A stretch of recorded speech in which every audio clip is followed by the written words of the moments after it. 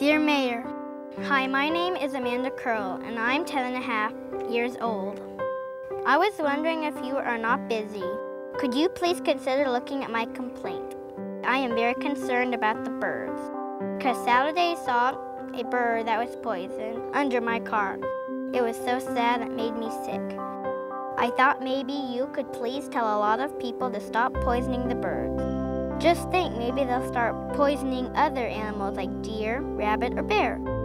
So please write back and tell me how it's going. Your friend, Amanda Curl. The words of a child to a public official asking help to solve a problem. What Amanda in Phoenix, Arizona saw was a wild pigeon that had been poisoned. She knew what to do. Across the street lives a man who cares about how wild pigeons are treated. Cares so much that for the last 10 years, he's made it his full-time job to alert people about the mistreatment of the bird of peace. You have to wonder when an impressionable young child sees a poisoned bird or a bird with an arrow through its chest, what does that do to that child? Basically what the Urban Wildlife Society does is present the credible information to anyone who wants it. Hopefully, this will prevent these kind of abuses from happening out of ignorance, out of stupidity, and out of just plain carelessness. And that started a 13-year odyssey that doesn't look like it's ever going to end. Dave Roth is a rare individual. In the last 50 years, the public attitudes about pigeons in the West have taken a dramatic turn for the worse. The problem is relatively simple to understand. The solutions are not. Pigeons seem to bring out the best and the worst in people. One thing I've discovered is that there's a whole industry devoted to killing pigeons. And this is an industry that's based upon death, lies, and making a buck. They see pigeons as an endless source of income. These descendants of the rock dove are victims of their own success. They live in a wide variety of climates. They adapt quickly to nesting in buildings that resemble the rocky cliffs of their ancestors. And they have few natural enemies, as hawks and falcon numbers have declined dramatically over the last half-century. Pigeons have grown in numbers, particularly over the last 2 or 3 decades, certainly in the Western world, with the proliferation of cheaper foods, fast food, etc. As a result, we have so-called or certainly perceived problems with pigeon occupancy. And those problems in the main are people problems, not pigeon problems. An established population is almost impossible to eliminate. And whenever they find a ready source of food, survivors can quickly breed replacements for those that are killed. But in cities like London and Paris, flocks of feral pigeons have become quite large. For decades, people have enjoyed feeding these birds in the park. But several decades ago, public perceptions of pigeons began to change. So often we hear pigeons referred to as rats with wings. This was something that Woody Allen coined in his movie Stardust Memories 22 years ago. Public perception of the pigeon has done a nosedive in the last 50 years because of wonderful propaganda on the part of the pest control industry, which is a multi-million-dollar industry worldwide, and has reduced our perception of the birds to being a disease carrier and nothing more. Any animal that lives in large groups in an urban area can create problems for society. But there's a big difference between a messy creature and one perceived as a threat to public health. As bird populations increased, local governments began to take increasingly strong action. A calculated move by the multi-billion-dollar pest control industry convinced public officials the birds represented a serious threat to public health. You know, almost invariably, when checking with the local or state health departments, they report that nobody has ever gotten sick from a pigeon. Cities in North America and Europe sent out hunters to shoot pigeons.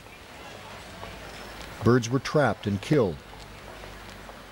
And in the United States, the idea of poisoning the birds became popular, until the public saw the results of these methods.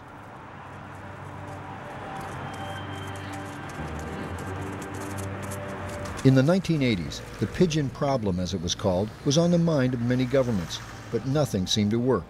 Shooting, Trapping, even wholesale poisoning of flocks quickly reduced the numbers, but the surviving birds repopulated immediately. There seemed to be no solution to permanently reducing the number of feral pigeons. The pest control industry enjoyed a constant flow of business. Now people are beginning to understand that we've been culling for decades, in fact hundreds of years, and yet we still have just as many, if not more, pigeons than we had before we started. So we need a different solution. The ancient Swiss city of Bâle was one of the towns wrestling with a growing pigeon population.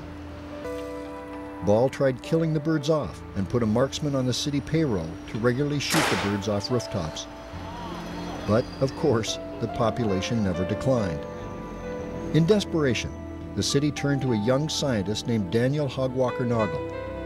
His mission was to study the problem and recommend a solution. What the young man discovered was that the answer was not in how to deal with the pigeons, it was how to deal with human beings. Man hat sie einfach abgeschossen und ich habe bald einmal gesehen, dass eben das Töten von Tauben überhaupt keinen Effekt hat. Also man kann die Taubenbestände über die Nahrungsmenge regulieren. Und das war unsere Idee, dass wir das versuchen wollten in den Städten. What Daniel's research showed was that the key to controlling the pigeon population was simple. The problem was too much food, mostly supplied by well-meaning pigeon feeders. So the city created zones where pigeon feeding was permitted, but restricted it elsewhere. An aggressive information campaign helped educate the population, and public feeding declined.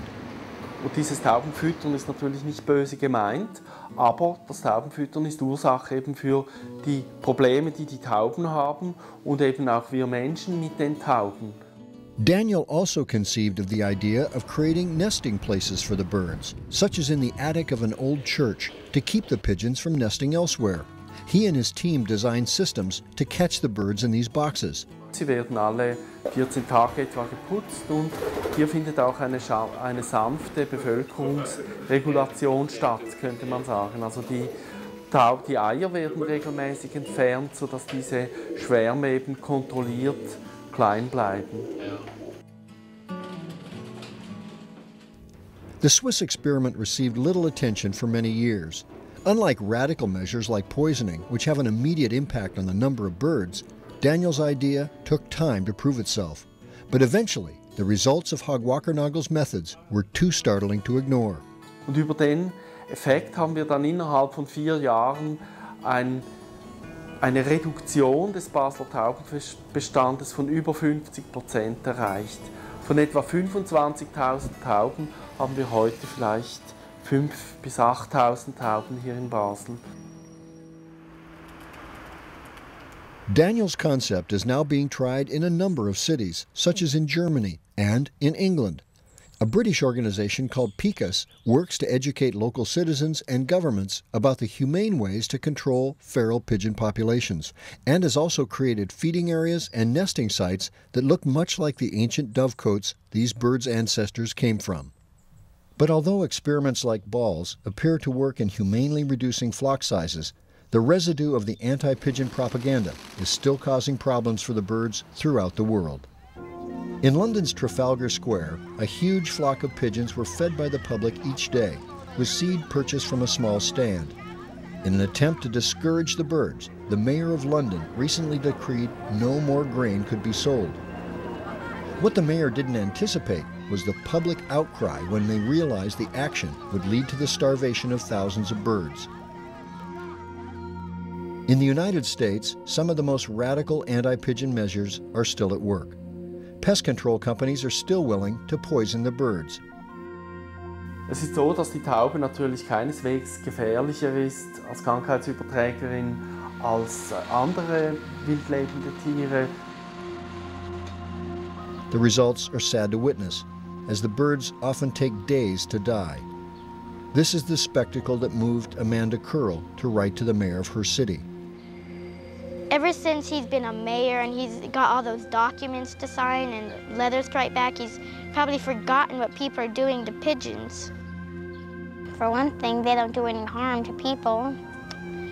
And it seems like people like to do things to them because I think they think it's funny to see them struggle. Though they might be rare, many cities include people who are dedicated to helping injured wild birds, and that includes pigeons as well. It's important that they are strong enough that they can survive out there, and that is the duty of the rehabber, is to make sure that they have a fighting chance out in the wild.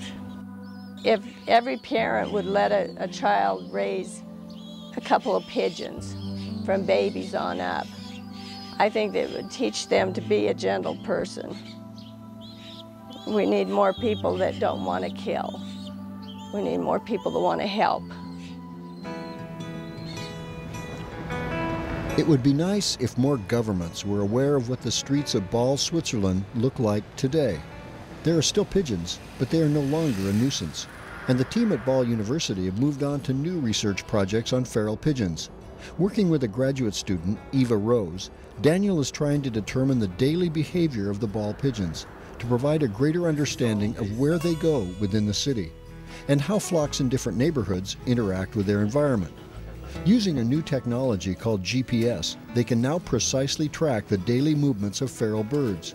This information becomes important because an analysis of the bird's blood and feathers can reveal varying levels of toxic substances. This makes the city pigeon an incredibly cheap environmental monitoring device, and has already led to identifying areas of the city where pollution levels are high but undetected. Many people see great danger in how human beings treat the living things around them. There's an obvious impact on a child like Amanda, seeing a bird mistreated. And the people who know well of government's war against these wings see danger in how society treats these city birds. Mahatma Gandhi said that the greatness of a nation and its moral progress can be judged by the way it treats its animals. And you know, there's a correlation. There's a strong scientific correlation between animal abuse and violence in society. This is the legacy that we're building by abusing pigeons. It's ironic that we once revered these birds as symbols of fertility. For as long as humans have lived in cities, there have been pigeons around them. And until the pest control industry decided to profit at the expense of pigeons, public attitudes about the birds were normally favorable. With the success of a simple idea in Switzerland, there is hope that the long war against the birds by the Western world may be headed for a truce. And there may be a day when people can again see these big birds living near them and not see a problem. When we do lose touch with nature, that's when we start killing ourselves, basically. Because when we destroy our environment, when we destroy the creatures around us, we destroy parts of ourselves. Children have a positive view of animals and birds, and I know that when I do lectures and talks, children are receptive and responsive to birds. Interestingly, for some reason there seems to be a magnetism with pigeons that isn't there with other birds. I just like pigeons because they don't do any harm to other people. So I guess that's what I wish other people would do to each other. Live in harmony like the birds. Someday, instead of looking up to the sky and seeing what some have called a rat with wings, people will again see what ancient people saw in these creatures. A symbol of love and fertility, a neighbor in our cities, the bird of peace.